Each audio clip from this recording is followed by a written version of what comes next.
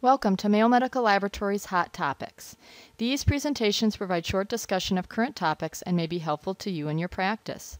Our speaker for this program is Dr. Glenn Roberts, a professor of laboratory medicine and pathology and microbiology, as well as a consultant in the Division of Clinical Microbiology at Mayo Clinic in Rochester, Minnesota.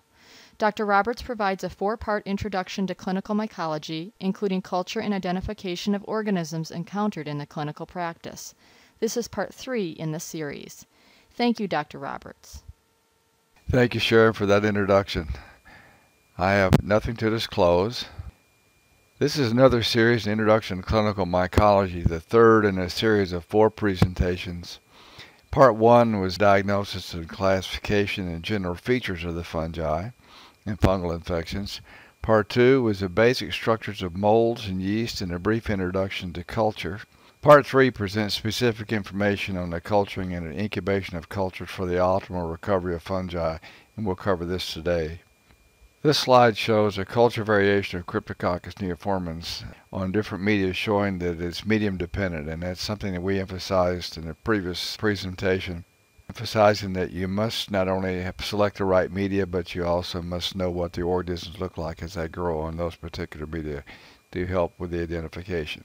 We have shown in the past that we need certain compounds added to the culture media to allow us to recover the organisms that we want to find in mycology. And the reason for that is that there are bacterial overgrowth in many instances because the specimens that we get for culture are often contaminated. Gentamicin and chloramphenicol are 2 antibiotics that can be used in combination to inhibit many of the bacteria that will allow the fungi to grow through on fungal media. Ciprofloxacin can be added to culture media, and that is used to try to inhibit the growth of things like Pseudomonas. Cyclohexamide, another name is actidione, is a compound that we will see in just a moment here that is used for preventing the rapid overgrowth by some molds of slower growing molds. And then there are certain instances where we use media that contains sheep blood enrichment, because the organisms may require a bit more enrichment before they'll be able to be recovered. Cyclohexamide is a compound that is used primarily only in culturing. It's not an antibiotic for any treatment of any disease at all, but it allows for one to prevent the overgrowth of slowly growing molds by others that grow more rapidly. And we deal with certain things like the dimorphic fungi. They grow for the most part slower than things like Aspergillus or some of the other fungi, and cyclohexamide partially inhibits the growth of those rapidly growing molds so that we can pick up and see the growth of slower growing molds that are known pathogens. And the dimorphic fungi are primarily the ones that we are trying to recover and prevent the rapid overgrowth by rapidly growing molds, and cyclohexamide allows us to do that. However, there is a problem using cyclohexamide, and that is that certain of the pathogenic fungi may be inhibited by cyclohexamide, and it's necessary to use a medium that lacks that compound along with it. This is an example of some of the fungi, and certainly the list is by no means complete, of fungi that are inhibited by cyclohexamide. Aspergillus fumigatus, Cryptococcus neoformans, Pseudaliceae boydii, Candida krusei, and Trichosporon species. And I'll just point out a new name that has just recently been introduced. Candida krusei has had a name change, and I doubt that it will be a name that will be used by everyone, but it is called Pichia kudryavtsevii. And if you see this in anything, you'll know that it's just a new name for Candida krusei. But Trichosporon species also can be inhibited by cyclohexamide. So we use this compound to help us with the slower growing molds. This is the example of Aspergillus fumigatus, and on the plate on the right hand side, the culture dish shows no growth. This is the culture plate that contains cyclohexamide. If we were looking for that organism causing aspergillosis in a patient, and we only use that particular medium, we would miss it. It would not grow, and we would never see it, and so we would miss the diagnosis. So the 2 plates that lack cyclohexamide, you can see grow Aspergillus fumigatus very well. This is Aspergillus niger. If we had a patient who had disease caused by Aspergillus niger, we would never recover it on the plate at the bottom because that plate contains cyclohexamide, the other two would, since it lacks cyclohexamide. So cyclohexamide is a useful compound used in the right way. This is Coccidioides. These are colonies of Coccidioides, except for the one on the left-hand side about 9 o'clock that is bright white.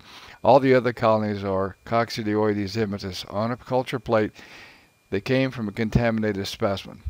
And cyclohexamide allowed those colonies that were slower growing to be able to grow without being inhibited by a rapidly growing mold. Something that was developed many years ago is a medium called Smith's medium.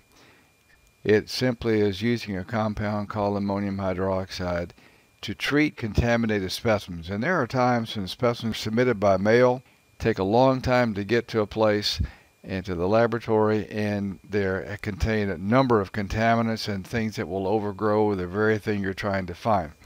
Basically, this is an example of one of those plates where you tried to culture something and everything in the world is on that plate, probably including what you're looking for, it's just you can't find it. You notice this has a number of notes on there. Someone saw something in the clinical specimen and said to save the plate because they were going to try to recover it, but it grew everything except what they were looking for. So what Smith's medium allows you to do is to take ammonium hydroxide, a small amount, and place it on the side of the culture dish after it's been inoculated by the clinical specimen. And as you know, ammonium hydroxide is a very volatile compound. What happens is it spreads quickly across the plate, and as it does, it forms a concentration gradient. From the highest concentration where the drop is, as it spreads further distally, it becomes less, and it's like an antibiotic disc, and it allows things to be able to be recovered. This happens to be Blastomyces that was recovered from the clinical specimen. And if you look on the right-hand side of the plate, you can see bacterial colonies along there, along with some of the fungal colonies, and it gets further across to the left-hand side of the plate. There are just fungal colonies there, and it allowed that organism to be recovered, whereas it would have been missed probably or not grown well at all in a plate that didn't have the ammonium hydroxide added to it. You notice that what we've shown you before here has been culture dishes, and there certainly are advantages and disadvantages to using these. In laboratories with little experience, it's probably not a very good idea. It's a risky situation to use culture plates. But in a laboratory that does a moderate to great volume of fungal cultures, these culture plates allow you to have a large surface area for the isolation of colonies, and it provides good aeration of colonies. It's certainly easier to make a microscopic mount by just simply opening up a culture dish and making a mount. One of the problems is it's easy to get these plates contaminated. An open system is less safe to handle in the laboratory. And culture dishes are apt to dry out unless you use deep pour plates. And deep pour plates are meant to be like 40 milliliters of culture medium or more. This is an example of how culture dishes can dry out, and if that happens, the plate's virtually useless. And if you happen to be in areas where the humidity is very low, you'll have this problem. So deep pour culture dishes are preferred, and culture dishes work fine as long as you work in the biological safety cabinet. Uses of tubes for cultures, the advantage and disadvantage of those, well, culture tubes, certainly you have less dehydration because generally the lids are kept tight. And you have a lack of isolation of colonies in there because when you inoculate the tube, the sustenance all runs to the bottom or the butt of the slant, and everything grows in one place. If the caps are tightened, no air is going to be able to get in, no oxygen will get in there, and the cultures will become non-viable. So the lids need to be left slightly ajar. Culture tubes are certainly safe to handle, and in most instances they're safe to handle because people do tighten the caps so nothing can get out, and you can't do that. It's very difficult to make a mount from down inside one of those tubes. Can be done, but it is not easy, and certainly a culture plate is easier for that to happen. This is an example of a culture tube. You can see all of the growth is concentrated in the areas down at the butt of the slant. Not a very useful situation unless you happen to have a pure culture. The incubation of cultures, fungal cultures pretty much grow best at 30 degrees centigrade, and that's what we recommend as a temperature for growth of trying to recover these organisms. The humidity needs to be high because otherwise the media will begin to dry out. We mentioned earlier culture plates need to be about 40 milliliters in volume. And once something grows, the plates need to be taped. They need to be taped at the beginning of incubation to prevent the lids from coming off and preventing a spill. And if you use tubes, you need to use a large bore tube. It gives you much more surface area for the slant and the bud. And when you inoculate the tube with clinical specimen, you need to place it on its side so that the slant is facing up horizontally. Allow that to sit for 30 to 45 minutes so that the specimen is allowed to soak into the agar, and then the organism will grow without everything running to the bottom.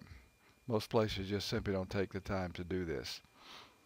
In terms of incubation of cultures, you can incubate the cultures in incubators any way you like. At Mayo Clinic, what we use are cafeteria trays, and you notice that all of the culture dishes are placed in bags and sealed. There's a reason for this. It prevents dehydration, but it also allows us to work safely with the cultures, and we can read those plates through the bags without having to take them out. And this is the example of taking a tray out at a time. You can pick the cultures up, look at them on the front side, the reverse side.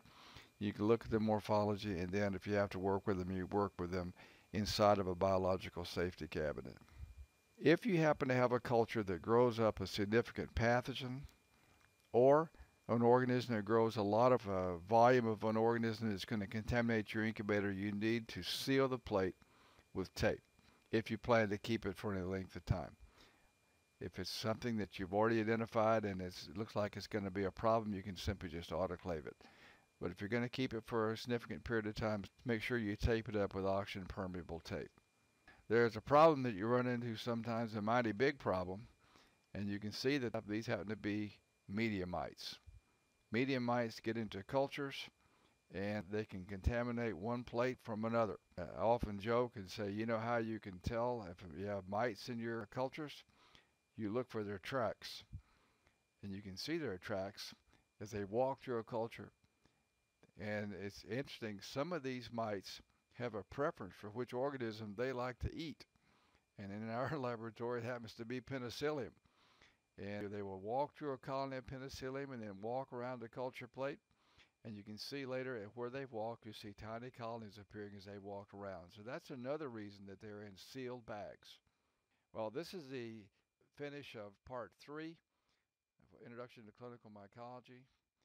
Part 4 will include methods for identification of fungi, primarily the molds, and some helpful hints for working in the laboratory.